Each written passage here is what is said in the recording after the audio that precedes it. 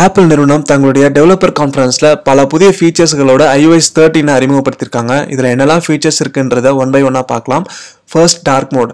இதில் மேனுவல் மற்றும் auto mode இருக்குது. இந்த மேனுவல் மோட் மூலமா நம்ம தேவைக்கேற்ப இந்த டார்க் மோடை எனேபிள் பண்ணிக்கலாம். ஆட்டோ மோட் செட் பண்ணிட்டோம் அப்படின்னாக்கா ஒரு குறிப்பிட்ட டைம்லேருந்து இன்னொரு டைம் வரைக்கும் ஆட்டோமேட்டிக்காக ஃபோன் வந்து டார்க் மோடுக்கு சேஞ்ச் ஆகிடும். இதில் இப்போதுக்கு நேட்டிவ் ஆப்ஸ் மட்டும்தான் சப்போர்ட் ஆகுது. பல தேர்ட் பார்ட்டி ஆப்ஸ் வந்து பார்த்தீங்கன்னாக்கா இப்போது ட்விட்டர், குரோம் மற்றும் யூடியூப்லாம் வந்து இந்த டார்க் மோட் கொண்டு வந்திருக்காங்க. ஸோ அதை நம்ம எனேபிள் பண்ணிக்கலாம். இன்னும் பல தேர்ட் பார்ட்டி ஆப்ஸ் ஈஸியாக வந்து இந்த டார்க் மோட் கொண்டு வரதுக்கு ஆப்பிள் வந்து பல புதிய வசதிகளை ஏற்படுத்தியிருக்காங்க டெவலப்பர்ஸ்க்காக. செகண்ட், பெர்ஃபார்மன்ஸில் என்னெல்லாம் இம்ப்ரூவ்மெண்ட் கொண்டு வந்திருக்காங்கன்னு பார்க்கலாம். iOS 12 இருந்ததை விட இந்த iOS 13ல் ஃபேஸ் ஐடி இப்போ 30% வந்து ஃபாஸ்ட்டாக வந்து நம்ம அன்லாக் பண்ண முடியும். அதே மாதிரி ஒரு ஆப் வந்து நம்ம ஓப்பன் பண்ணுறோம் அப்படின்னாக்கா முன்னே இருந்ததை விட 2 மடங்கு வந்து ஃபாஸ்ட்டாக லான்ச் ஆகும். நெக்ஸ்ட் வந்து ஆப் டவுன்லோட்ஸ். இப்போ ஒரு ஆப் டவுன்லோட் பண்ணுறோம் அப்படின்னாக்கா முன்னே வந்து iOS 12 ஒரு ஆப்போட சைஸ் வந்து ஒரு 60 MB இருந்துச்சுனாக்கா இப்போ iOS 13க்கு அப்புறம் ஆப்போட சைஸ் வந்து கிட்டத்தட்ட 50% கம்மியாக இருக்குது. ஸோ 30 MB தான் இருக்கும். ஸோ ஆப்போட பேக்கேஜ் சைஸ் வந்து கம்மி பண்ணியிருக்காங்க. அதே மாதிரி ஒரு அப்ளிகேஷன்ஸ்க்கு வரக்கூடிய அப்டேட்ஸும் வந்து சைஸ் வந்து கம்மி பண்ணியிருக்காங்க. இப்போ நம்ம ட்விட்டர் ஆப் யூஸ் பண்ணுறோம். அந்த ட்விட்டருக்கு வந்து ரெகுலராக அப்டேட் வந்துகிட்டே இருக்கும். ட்விட்டர், வாட்ஸ்அப் இது மாதிரி நிறைய அப்ளிகேஷன்ஸ்க்கு ரெகுலராக நமக்கு புதிய அப்டேட்ஸ் வரும். ஸோ அந்த அப்டேட்ஸ் வர பேக்கேஜோட சைஸை கிட்டத்தட்ட 60% வந்து கம்மி பண்ணியிருக்காங்க. ஸோ இதனால நமக்கு டேட்டா ஸ்பெண்ட் பண்ணுற அந்த எக்ஸ்பென்ஸ் வந்து கம்மியாகும். மூன்றாவதாக ஃபோட்டோஸ் அண்ட் கேமராவில் என்ன புதிய ஃபீச்சர்ஸ் கொண்டு வந்திருக்காங்க அப்படின்னாக்கா இப்போ நம்ம ஃபோட்டோஸ் ஆப் ஓப்பன் பண்ணால் இயர், மந்த், டேஸ் அப்படின்ட்டு நம்ம ஃபோட்டோஸ் வந்து வியூ பண்ணிக்க முடியும்.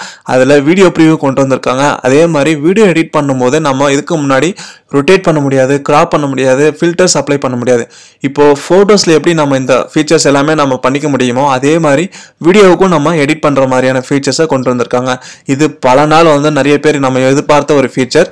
இப்போ தான் வந்து வீடியோ எடிட்டிங் வந்து கொண்டு வந்திருக்காங்க iOS 13ல். நான்காவதாக ப்ரைவசியில் ஆப்பிள் ரொம்பவே ஃபோக்கஸ் பண்ணியிருக்காங்க. ஒரு ஆப் டவுன்லோட் பண்ணாலோ அல்லது ஒரு வெப்சைட் விசிட் பண்ணாலோ இப்போ பெரும்பாலான வெப்சைட்ஸ் மட்டும் ஆப்ஸ் வந்து நம்மளுடைய மெயில் ஐடியும் நம்மளுடைய பேரும் கேட்குறாங்க. அந்த இடத்துல நம்மளுடைய டீட்டெயில்ஸ் கொடுத்துட்டோம் அப்படின்னா அதுக்கப்புறம் தொடர்ந்து நமக்கு ஸ்பேம் மெயில் வந்துகிட்டே இருக்கும். நம்ம கொடுக்காத வெப்சைட்லேருந்துலாம் நமக்கு மெயில் வந்துகிட்டே இருக்கும். ஸோ அதை தடுக்கிறதுக்காக இப்போது ஆப்பிள் வந்து தங்களுடைய ரேண்டம் இமெயில் ஐடி வந்து அந்த ஆப்ஷனில் கொடுக்குற மாதிரி ஒரு ஃபீச்சரை கொண்டு வந்திருக்காங்க. ஸோ இதனால் நம்மளுடைய ஒரிஜினல் மெயில் ஐடி வந்து அங்கே ஸ்ப்ரெட் ஆகாது. சப்போஸ் நம்ம ஒரு வெப்சைட்லேருந்து வரக்கூடிய மெயில் நமக்கு தேவையில்லை அப்படின்னாக்கா நம்ம அதை வந்து பாஸ் பண்ண முடியும் அல்லது டெலீட் பண்ண முடியும். ஸோ இது வந்து இப்போது இந்த ஆப்பிள் iOS 13ல் கொண்டு வந்திருக்காங்க. அடுத்து வந்து ஆப் லொக்கேஷன் வந்து டிரான்ஸ்பரண்டாக கொண்டு வந்திருக்காங்க. ஒரு ஆப் நம்ம வந்து இன்ஸ்டால் பண்ணுறோம் அப்படின்னாக்கா ஃபர்ஸ்ட் வந்து ஓப்பன் பண்ணும்போது நமக்கு லொக்கேஷன் வந்து யூஸ் பண்ணுறதுக்கு அவங்க பெர்மிஷன் கேட்பாங்க. ஒன்ஸ் நம்ம எனேபிள் பண்ணிட்டோம் அப்படின்னாக்கா அவங்க எந்தெந்த டைமில் வந்து நம்மளுடைய லொக்கேஷனை வந்து ட்ராக் பண்ணுறாங்கன்ற விவரம் நமக்கு தெரியாது. பட் இனிமே நம்ம ஒரு ஆப் ஓப்பன் பண்ணும்போது அந்த ஆப்ஷன் வந்து நம்ம ட்ராக் பண்ணணுமா வேணாமா நம்ம செட் பண்ணிக்க முடியும். அதே மாதிரி ஒரு அப்ளிகேஷன் ஒவ்வொரு டைமும் நம்மளை ட்ராக் பண்ணும்போது நமக்கு அந்த நோட்டிஃபிகேஷன் வரும். அல்லது ஒரு அப்ளிகேஷனை கம்ப்ளீட்டாக நம்மளை ட்ராக் பண்ணாத மாதிரி நம்ம எனேபிள் பண்ணிக்க முடியும். ஸோ இது வந்து ரொம்ப யூஸ்ஃபுல்லான ஃபீச்சராக இருக்கும் நம்மளுடைய லொக்கேஷன் ட்ராக்கிங் பண்ணுற அந்த அப்ளிகேஷனை வந்து ஸ்டாப் பண்ணுறதுக்கு. ஐந்தாவது, ஆப்பிள் மேப்ஸில் நிறைய இம்ப்ரூவ்மெண்ட் கொண்டு வந்திருக்காங்க. ஸ்ட்ரீட் வியூ, 360 டிகிரி வியூ, அப்புறம் collections, favourites, real time transit, estimation time இது மாதிரி நிறைய அப்டேட்ஸ் கொண்டு வந்திருக்காங்க. பட் இருந்தாலும் கூகுள் மேப்ஸ் யூஸ் பண்ணுற அளவுக்கு ஆப்பிள் மேப்ஸை பெரும்பாலான ஐஃபோன் யூசர்ஸ் வந்து யூஸ் பண்ணுறது கிடையாது. ஏன்னாக்கா இதில் இருக்கக்கூடிய வசதிகள் வந்து ஆப்பிள் மேப்ஸில் கிடையாது. அந்த இஷ்யூ சால்வ் பண்ணுறதுக்கு தான் ஆப்பிள் நிறையவே மேப்பில் ஒர்க் அவுட் பண்ணியிருக்காங்க. பட் இந்த ஃபீச்சர்ஸ் எல்லாமே நமக்கு கிடைக்குமான்னு கேட்டிங்கன்னா கிடைக்காது. இப்போதுக்கு வந்து யூஎஸில் மட்டும்தான் ரோல் அவுட் பண்ணுறாங்க. வரக்கூடிய காலத்தில் இந்தியாவுக்கும் ரோல் அவுட் ஆகும் சொல்கிறாங்க. ஆறாவது, ஆப்பிளோட வாய்ஸ் அசிஸ்டன்ட் சிரியில் புதிய ஃபீச்சர்ஸ் கொண்டு வந்திருக்காங்க. இதில் புதுசாக இந்தியன் வாய்ஸ் வந்து ஒன்று ஆட் பண்ணியிருக்காங்க. அதே மாதிரி டெக்ஸ்ட்லேருந்து ஸ்பீச்சுக்கு மாற்றக்கூடிய அந்த ஆல்கரிதம் நிறைய இம்ப்ரூவ்மெண்ட் கொண்டு வந்திருக்காங்க. இப்போ நமக்கு வரக்கூடிய இன்கமிங் மெசேஜஸ் வந்து ரீட் பண்ணுறதுக்கும் வந்து இந்த சரியில் அந்த ஆப்ஷன் கொண்டு வந்திருக்காங்க. அடுத்து ஏழாவது, ஆடியோ ஷேரிங் அப்படின்ற ஒரு ஆப்ஷனை ஏர்பாட்ஸ் கொண்டு வந்திருக்காங்க.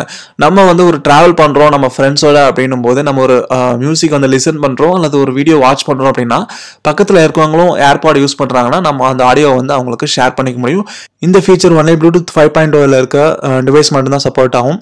அடுத்து வந்து எமோஜிஸ். இந்த எமோஜிஸ் வந்து நம்ம நிறைய கஸ்டமைஸ் பண்ணுற மாதிரி கொண்டு வந்திருக்காங்க. நம்ம ஓன் ப்ரொஃபைலை வந்து எமோஜியாக மாற்ற மாதிரி யூஸ் பண்ணியிருக்காங்க. அதே மாதிரி அந்த எமோஜிஸ் வந்து நம்ம ஃப்ரெண்ட்ஸோட சேட் பண்ணும்போது அங்கே ஸ்டிக்கர்ஸாக வந்து பல எமோஜிஸ்க்கு நம்ம யூஸ் பண்ணுற மாதிரி கொண்டு வந்திருக்காங்க. அடுத்து 9வதா ஸ்வைப் கீபோர்டு. ஆண்ட்ராய்டுக்கு இது வந்து பல காலம் ஆகுது. பட் iOS 13ல தான் ஆப்பிள் வந்து கொண்டு வந்திருக்காங்க. ஸோ இதன் மூலம் தேர்ட் பார்ட்டி அப்ளிகேஷன் நம்ம யூஸ் பண்ண தேவையில்ல. iOSோட நேட்டிவ் கீபோர்டு ஆப்லேயே வந்து இப்போ ஸ்வைப் வந்து சப்போர்ட் பண்ணுறாங்க.